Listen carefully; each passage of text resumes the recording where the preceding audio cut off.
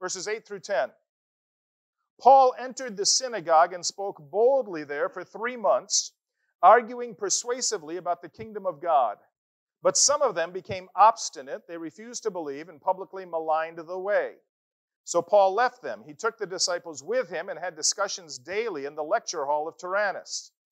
This went on for 2 years, so that all the Jews and Greeks who lived in the province of Asia heard the word of the Lord. Why do you think some of the Jews would become obstinate? They didn't believe in Jesus. Yep, they wanted to hold on to the law. It says that Paul took the believers. He had preached there for 3 months, and he took those from among them there in the synagogue. He took the believers, and he moved the location of his ministry. And it says here that he had discussions with them daily. And what that means is it means that he gave them systematic teaching.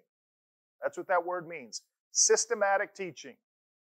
Okay? He started at the beginning, and he built on that, and he built on that, and he built on that, and he built on that.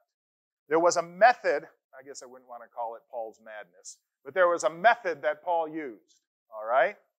And that it was systematic. There was a scope and sequence to what he was teaching. He did this for 2 years, it says. So you have 2 years plus the 3 months, plus a little bit later in this chapter, it says that he was there a little longer. So Paul was in Ephesus for almost 3 years.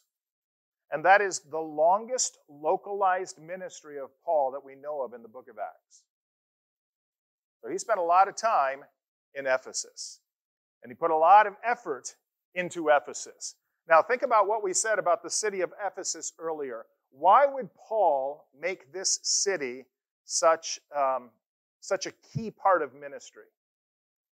And Paul knew if he could get the gospel planted in Ephesus, that from Ephesus it would travel out to different areas. Because Ephesus was a hub and people went through there. They would go there, get things, then travel back. They would go there for business and then move on. And if you could get the gospel to have a beachhead there in Ephesus, he knew that the gospel would spread from that location. Now, if you had 2 years to teach someone Scripture, what would you say were the necessary things to teach?